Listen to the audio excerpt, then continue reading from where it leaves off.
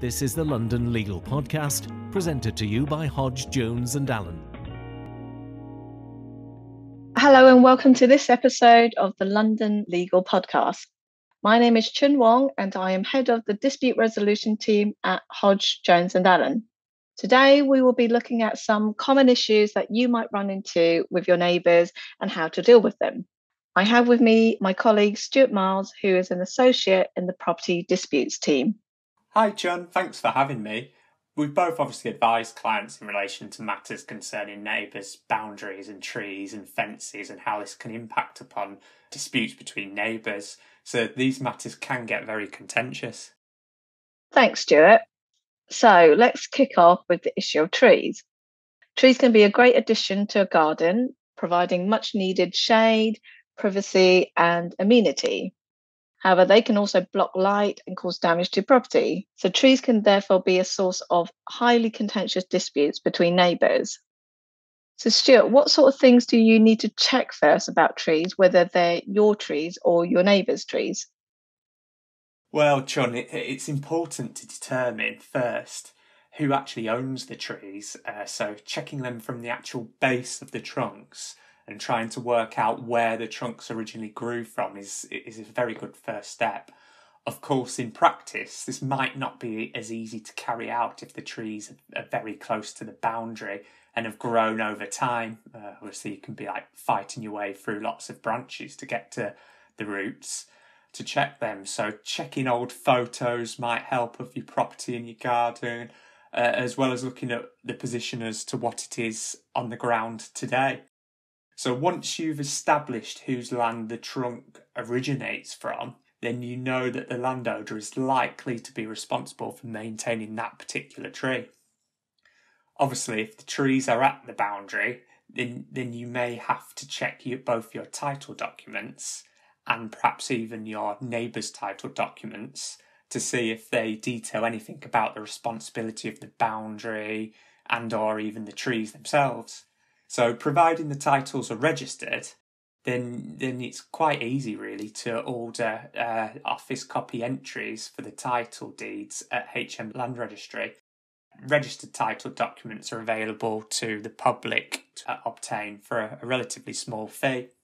Regardless of what appears in the title documents though, it is important to consider if there are any other agreements between the neighbours as to how the trees should be maintained. That could be like a historical agreement and who is actually responsible, or if any past conduct of maintenance should be taken into account too. Also, it's very important to check if the trees are protected by a tree preservation order, which is colloquially known as a TPO, or if the trees are located in a conservation area. And you can check this with your local authority.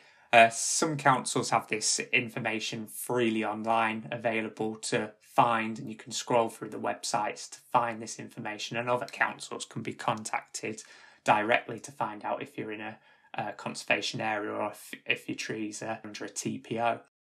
If the trees are protected by a tree preservation order, then you'll be prohibited from carrying out any cutting down, any topping, any lopping, any uprooting, damage or destruction to the trees without getting the local authority's written consent. So there's a number of exceptions to this, such as, for instance, dealing with dead or dangerous trees that could create a nuisance or damage. However, without any such exemption, it is going to be an offence to carry out the prohibited acts without the written consent of the local authority. And if you're unfortunate enough to be convicted, then you could be faced with a fine of around £20,000, or in very serious cases, it could be an unlimited amount. In relation to trees situated within a conservation area, you need to provide written notice to the local authority before commencing work on the trees. The notice basically allows the local authority a 6-week period to consider whether or not they're going to actually protect the trees with a tree preservation order if they deem that's necessary. Right, that's all very useful, Stuart. Now, another common issue which a lot of us must come across is when trees overhang into our garden and the leaves or the fruits are falling into the property. So in these situations, Stuart, what can you do?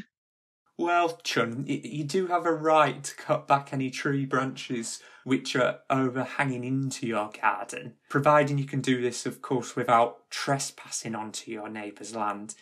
You should also ensure that you do not overstep the boundary line when carrying out any such pruning. You also need to make sure that you don't harm the tree when you're doing this. Because of course, obviously, you could cut the tree and you could unfortunately kill it, and your neighbour might not be happy with that. Technically, the offcuts of the branches still belong to your neighbour, so you should agree with your neighbour whether these should be returned to them or disposed of before actually starting cutting work on the overhanging branches. It would be sensible, really, to get any such agreement in writing so you can fall back on it if there's any confusion at a later date. Taking flowers or fruit from the branches that overhang into your garden is also technically a theft, believe it or not.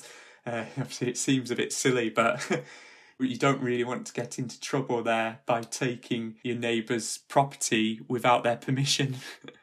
If the leaves are falling into your garden, then unfortunately it's not legally considered to be a nuisance, so you cannot ask your neighbour to sweep them up. You will instead wish to consider taking steps to remove the overhanging branches, as I described earlier, to minimise the amount of leaves falling down into your garden, which of course can be a nuisance to your own drains and drainage in your garden. Great, well, thanks for that, Stuart. Hopefully, our listeners will find that useful as we come into the autumn months. Now, people may have heard about dangers of tree roots and how much damage they can do to a property, particularly to the foundations of the property. Now, if you have concerns that there is property damage from tree roots, again, what should you do about it, Stuart? Well, obviously, this is always going to be extremely worrying, as roots can obviously do untold damage to buildings' foundations. If they make your property unstable, then clearly this would be a worry to you. And obviously, if the building was to topple over completely and hurt anyone, then obviously there could be some third-party liability there. So really, you would need to get an expert, such as a structural engineer or a tree surgeon perhaps, or perhaps even both, to confirm that there's a problem and get to, again, excuse the pun for this, but to get to the root of the problem. They could also then comment on what remedial action is required to protect your property. Open up a dialogue with the neighbours at an early stage is critical, really, as you likely need to access their land so that the expert can get on their land as well as your own land to assess the problem that's being created by the nuisance trees. As with everything, there's always going to be an expense to such reports. So you'll want to check any of your insurance policies, perhaps even your bank account details to see if you can cover the fees for any such expert report. And you might want to even look at whether or not your neighbour's insured as well.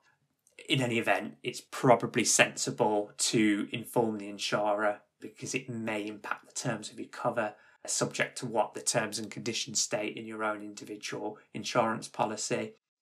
But ultimately, if you can establish that your neighbour's tree roots are damaging your property and your neighbour is refusing to engage, then you may need to look at an injunction being taken out against your neighbour to offer the maximum protection via court proceedings to get that. There would be the option, and again, I think you're probably familiar with this, Chum, but the option of a self-help remedy whereby you take action yourself. But without a court order, that's always a risky conduct to take.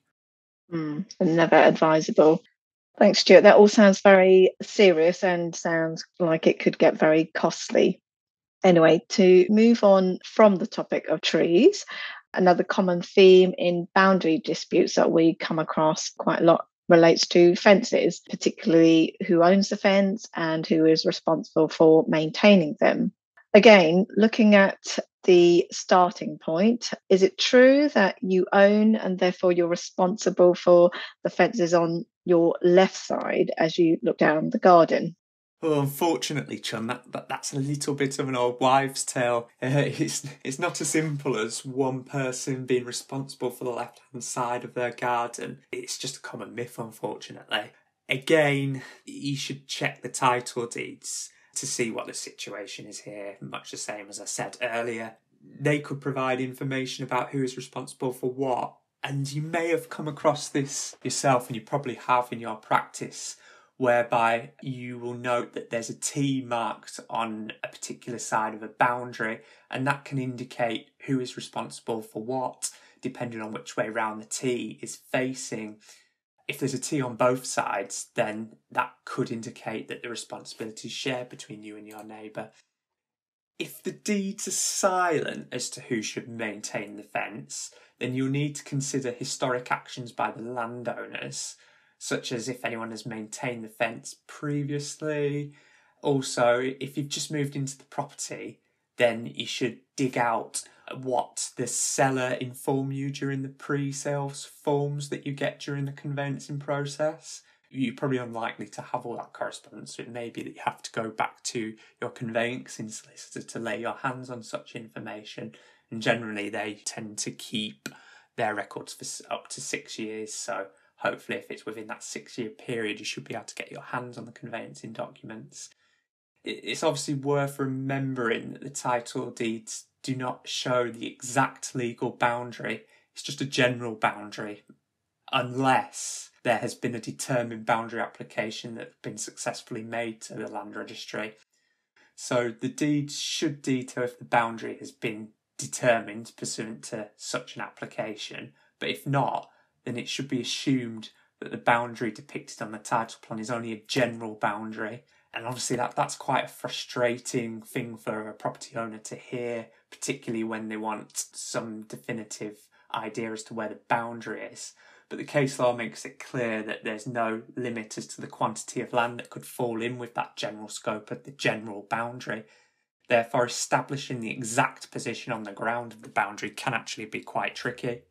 Thanks for that, Stuart. So even if we've followed all the steps you've identified and it's clear who owns the fence and who is actually responsible for maintaining the fence, what happens if there is still a disagreement between the parties? Well, as with all disputes, Chun, you really want to be having early communication with the other party, so getting in contact with your neighbour, and obviously trying to do it in a calm manner so as not to aggravate them and incur major legal costs. Reaching an amicable or super solution in such a situation is always the best way to proceed to avoid such costs from escalating.